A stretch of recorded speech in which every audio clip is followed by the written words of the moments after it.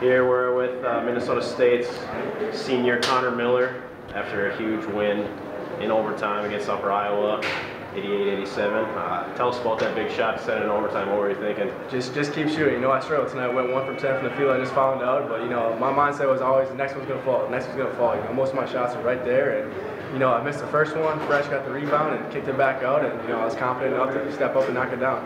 Absolutely. Whole game trying to buy a shot. What was going through your guys' head trying to get a shot in? Just to stay confident. You know, our coaching staff and the support, everybody on the team and the bench. You know, they stay in your head. Just next one's gonna fall, next one's gonna fall. You know, believe in yourself, believe in your teammates, and that's what carried us through at the end. You know, Mike came up and knocked a big shot down in overtime, and we just believed in each other. And we stepped up and made a play. Absolutely. Defensively, you guys locked down too at the end. Yeah, we really stepped up. We started switching ball screens, and you know, we had 3-4 stops in a row, and that's what got us back in the game, and then ended up winning for us. Big win here, getting into next weekend, Sioux Falls, MSU.